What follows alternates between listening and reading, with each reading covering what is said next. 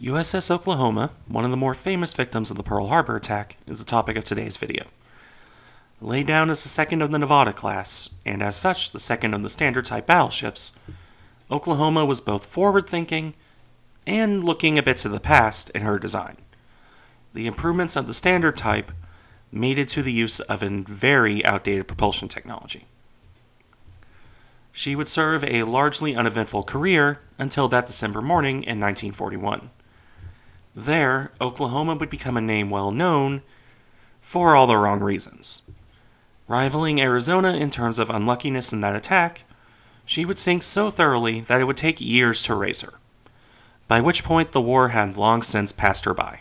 But then, would Oklahoma have seen much use even if she hadn't been sunk? That question will be answered at the end of this video.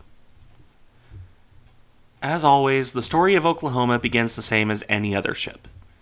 Similar to every American dreadnought before her in being part of a two-ship class, with her sister ship Nevada. These two ships went through a fairly convoluted design process before settling on the final product. This was more of an evolutionary than revolutionary step, to be fair, but it would set the standard for American battleships for the rest of the pre-Washington Treaty designs.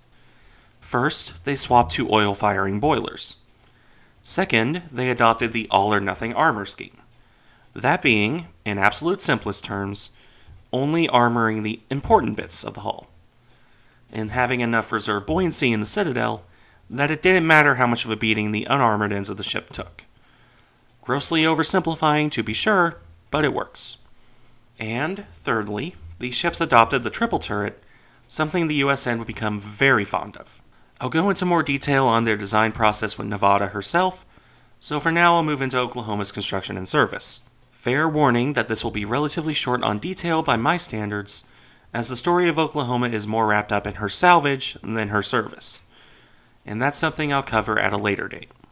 Laid down on October 26, 1912, launched on March 23, 1914, and commissioned on May 2, 1916, Oklahoma was a firmly pre-war design that came into service at the height of the Great War. In this, she was like most of the other standards, coming into service as technology was rapidly marching forward. However, in Oklahoma's case, one does have to make note of the fact she was a conservative design, and was, in terms of her propulsion, even more behind than the others. While using oil-fired boilers was ahead of the game in some ways when designed, she retained the old vertical triple expansion engines. In common with the preceding pair of Delaware and North Dakota, the Navy was hedging their bets, as it were. While, as it would turn out, oil-fired boilers made up for how fuel-hungry turbines were, the Navy was still concerned about the long range of Pacific operations. Seeing the older model engines as better for this, Oklahoma was intended to compare with her sister to put that question to bed. And as it would turn out, Nevada demonstrated that turbines were, once and for all, the way of the future, at least for battleships, or warships in general. Her firepower was in the same situation, really.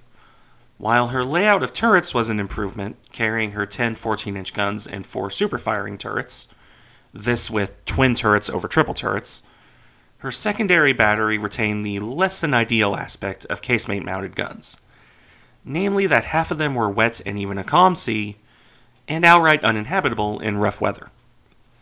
And, naturally, she had the questionable torpedo tubes, as most battleships of this vintage did.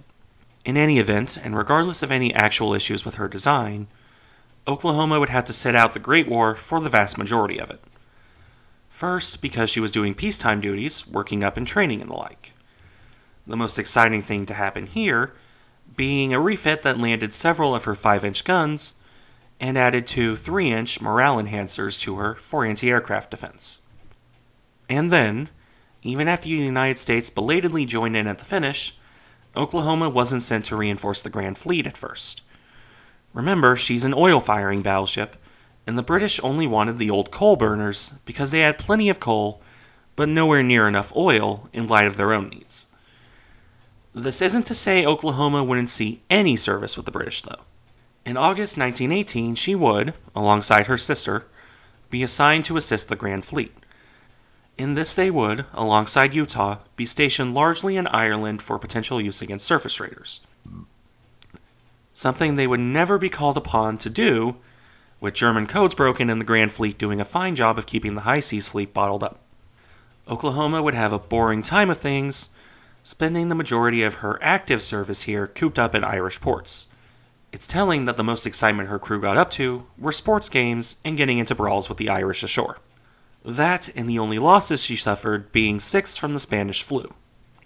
Akin to Utah, she would be used to escort President Wilson across the Atlantic a couple times, before returning to the Atlantic Fleet proper, and the usual interwar battleship duties.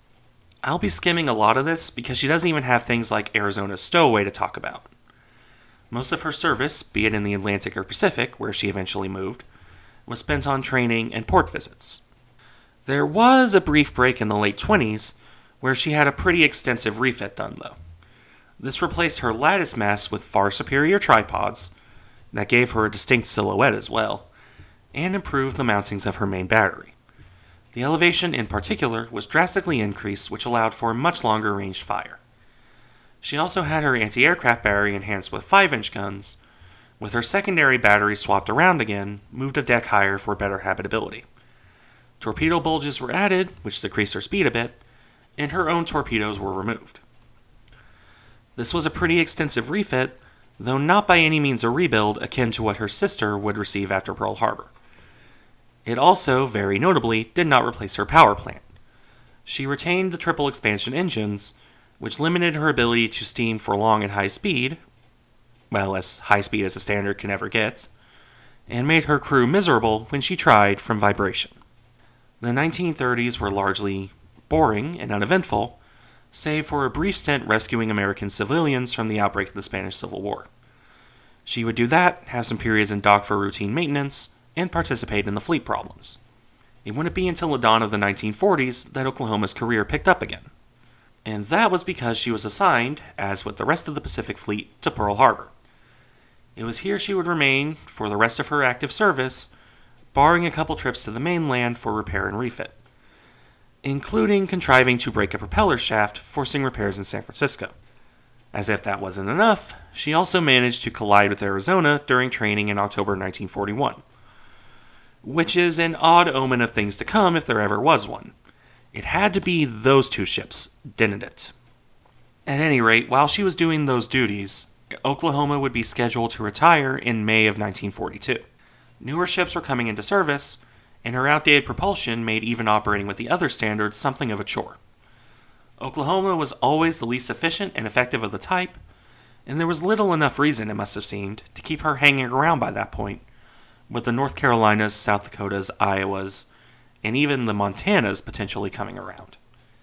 As it would turn out, she would be taken out of service. Not in the way the Navy would have probably preferred, though.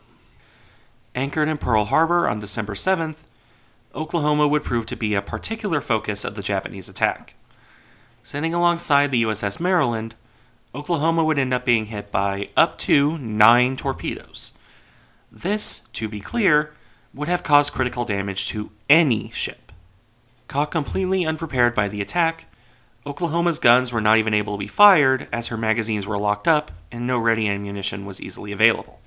She was not quite as unfortunate as, say, California, in having all her watertight doors open and her hatches and portholes open for inspection, but Oklahoma simply took so many hits that even a more modern battleship would have had great difficulty faring better. The first 2 torpedoes blew away much of her torpedo blister, but they didn't really do critical damage. The third one did pierce her hull, having hit in more or less the same location as the previous 2. This began to cause Oklahoma to list to port, which when 2 more torpedoes hit above the torpedo protection as a result, pretty much doomed her. The final torpedoes that hit her as she progressively rolled over were, simply put, overkill at that point. They blasted massive holes into her side, the diagram on screen shows this, but they weren't necessary to sink her. Rolling over in less than 30 minutes, Oklahoma's crew would move to Maryland, or desperately find shelter elsewhere, as the Japanese strafed the water around the ship and strafed those clinging to her hull. Some brave souls would attempt to cut out their comrades trapped below decks, something that would continue after the attack until it became apparent there was no one left to save. 429 of her crew would be dead or missing by the end of the attack. The story of her salvage, after the attack was over, is a long and convoluted one, though. To give a brief summary here, occupying a valuable berthing space, there's a reason Battleship Row was used as it was, Oklahoma's hulk had to be either moved or scrapped in place. When it became apparent that it was possible to salvage her, if ruinously expensive and time-consuming to do so, this was done. The Herculean efforts involved many steps. Entering the sunken hull to patch her enough to pump air in to force water out. Righting her capsized hulk with winches ashore. Patching the damage once she was righted enough to move her to dry dock. And once in dry dock, removing whatever bodies hadn't already been removed, along with all her guns and ammunition and other assorted stores. Oklahoma's repairs wouldn't be completed until 1944, though even before then the Navy had already decided she was too old and heavily damaged, both from actual damage and her time capsized, to be worth returning to service. As a result, Oklahoma would be decommissioned in 1944 and sold for scrap in 1946. She would never be scrapped. In a storm on May 17, 1947, Oklahoma would sink under tow some 500 miles from Hawaii. Whatever repairs had been made were undone by nature that day, and the ship's final resting place remains something of a mystery. A shame, as a delegation of Oklahomans had been waiting to pay their respects to their ship. Now, to rope back around to the start of the video. Would the Navy have kept Oklahoma in service, even absent the attack? Probably not, though it's not impossible. As mentioned, she was already scheduled for decommissioning, and I struggle to see that changing even if she had escaped completely undamaged. She was old, and unlike Nevada, not really worth modernizing to the same extent. The only other triple expansion battleships left in service were the New Yorks, which were reduced to shore bombardment and the odd convoy escort. At absolute best, I can see Oklahoma doing the same things. Refitting her with turbines would have been prohibitively expensive, especially with all the other rebuilds going on.